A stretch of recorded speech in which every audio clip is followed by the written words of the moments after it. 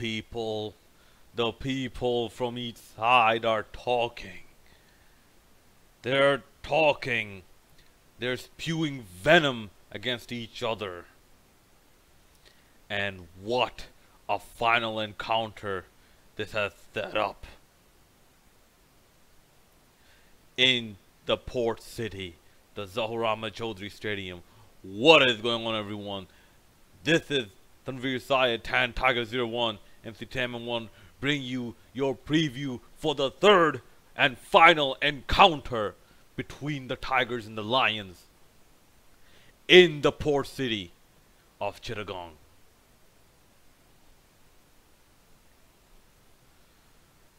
Holy crap. Look at it this way. After what has gone down, the fact that a mundane fact that Bangladesh and England took the same flight to Chittagong from Dhaka, just sitting across the aisle from each other. That fact has been blown out of proportion. Has been emphasized on. The media need to chill, bro. But then again, the media never knows how. The media never knows how to chill. Remember that their job is not to report the news. Their job is to sell the news. When you sell the news, you kind of have to act like whores. Coffee at certain times. But yeah.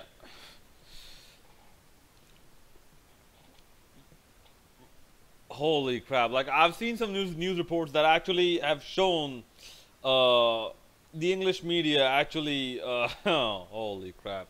The English media trying to, let's say, protect England in their loss. Let's just say Bangladesh did not play gentlemanly cricket. Shut the fuck up. Indicating, such and such. The results will state Bangladesh beat England second ODI.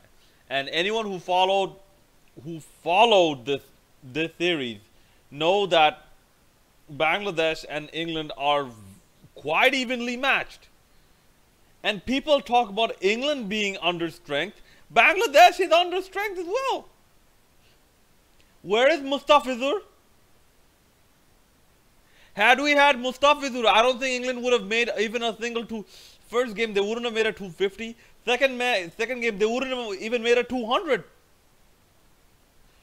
People undersell how important Mustafizur was to our team. So no, we both are going out under strength. Both of us.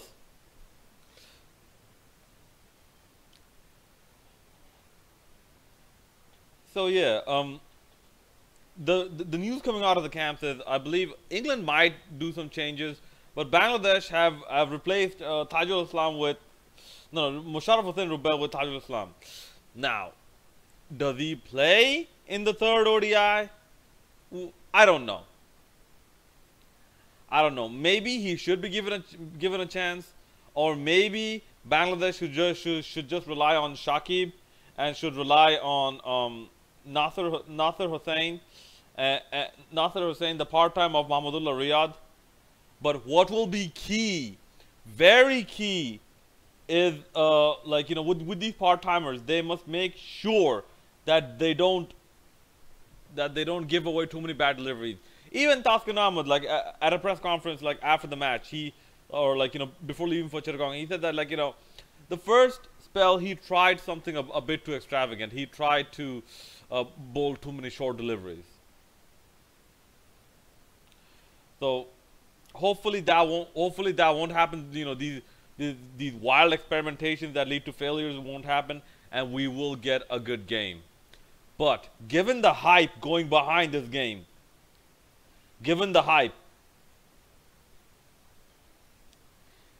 oh boy, wouldn't it be an irony for any of the team that loses on Wednesday.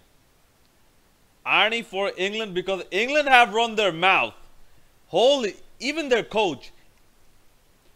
And this was surprising for me to see, we will not back down. Bitch, Bangladesh didn't do anything.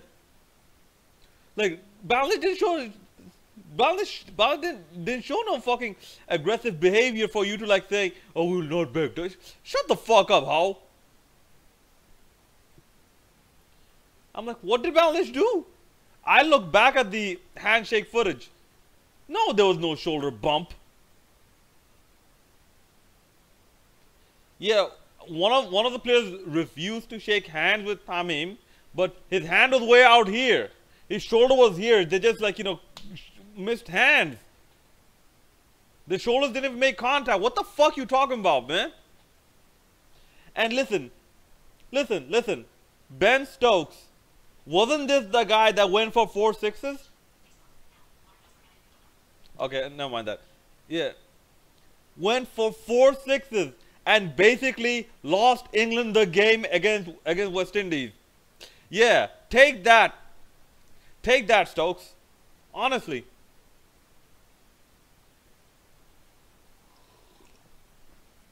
If this is how you're gonna act, then bro, go see some therapist. Go see a therapist. Okay? And let that therapist convince you, because that's what therapists actually do. Convince you that stuff like this happens in cricket.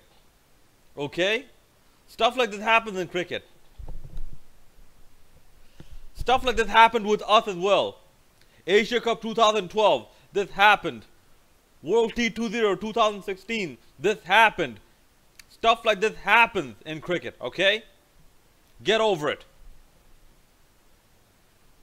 Do not turn into another Graham Swan who has now become the pussy of cricket. Just showing up in the net like, oh boys, I'm done. No. Go suck dick then. Suck dick. Pussy. Sorry, it's become a bit of a rant, but yeah. I don't know. Given the coverage of this, it has sort of rejuvenated my inner passion I have for the sport of cricket and behind the team of Bangladesh. Something has rejuvenated inside me.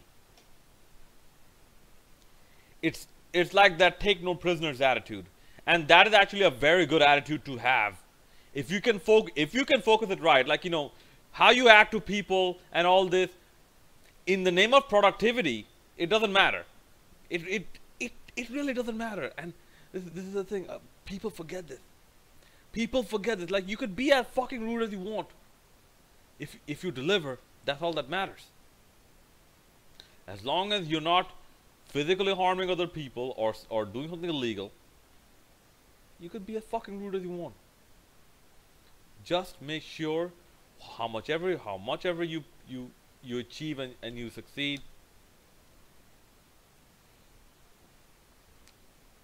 you know, it justifies what you do, like, you know, your behavior in the end.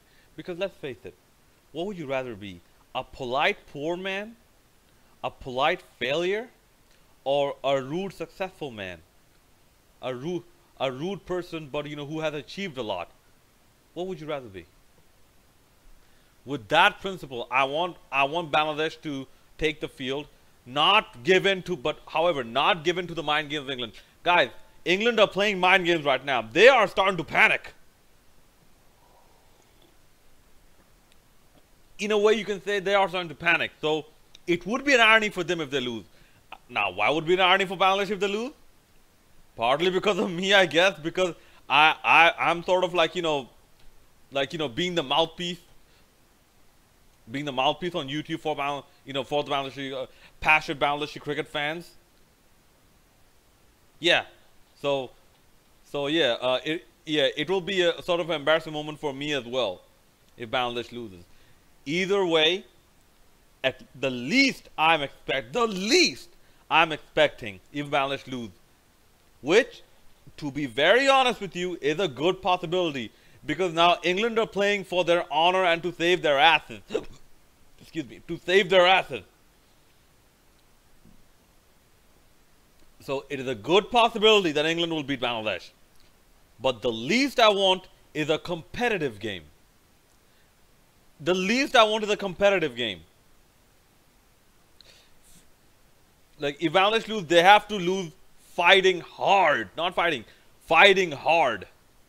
Then at least like like we will have that satisfaction that we did not just lay there and take it. And Skip Bayless, oh sorry, Trevor Bayless, he has actually said this, like Bangladesh are no pushovers. You needed 2 games to learn that? After what we learned from these 2 games, that Bangladesh are no pushovers. You needed 2 games to learn that? Did you not see 2015 when Bangladesh were turning all eyes on them, not on Australia, on them? On every team that came on our shores, we defeated them in series. Pakistan, we beat them 3-0. India, we beat them 2-1. South Africa, we beat them 2-1. And the second of the 2-1 victories, the second of the 2 in that 2-1 victory came in the port city of Chittagong, where actually Shomu Sarkar played very well, but he's not in this team right now. But whatever. Whatever. He's not been playing very, very good anyway. So let's hope the best for him will kite. Zimbabwe. So then even Afghanistan. Okay. And then 2014 Zimbabwe. 6 home series in a row. Were you not watching, coach? Is that not your job? Your coaching team? Your scout, your like training team, is that not your job? It took you 2 matches to learn that Bangladesh are no pushovers. So before this, you thought Bangladesh were pushovers, huh? Do you see the subtle tactics they're using just to ease the nerves, ease the nerves and the nervousness within the English fans and the English cricket team? But anyways, if in fact that is the case, then Bangladesh need to be very, very careful with a cool head. What Bangladesh need to do is actually win this match. And if you remember Shahid Hussain, he did this after he took 5 wickets against India. He did this. Bangladesh need to do that, and all of them need to, like once all the batsmen are out, or like and once they won the game, like if they win the game chasing, the batsman towards the ball need to just do this. Fine, get fined. No. Okay, you go right ahead and find Sabir Rahman. No. Go find Sabir Rahman. What's he going to be fined for? 1 test. Sabir Rahman doesn't play tests. Alright, you go right ahead and do that. So, guys, that's about it. Do let me know what your opening 11 for each team should be, given the conditions of Chittagong. Who would you pick? Who would you drop? And why would you do it? Also, give me your batting order for each team. Because especially with Bangladesh, I'm not too happy with Sabir Rahman being at number 3. But if you would keep him at number 3, do let me know. Alright, I'm looking forward to conversation. Oh, and by the way, Tamim Iqbal, it's time for you to show some fucking skill against England right now, alright? It's time for you to show up. You're in your home city, boy. Make us proud. This is Tam Tanveer Side signing out.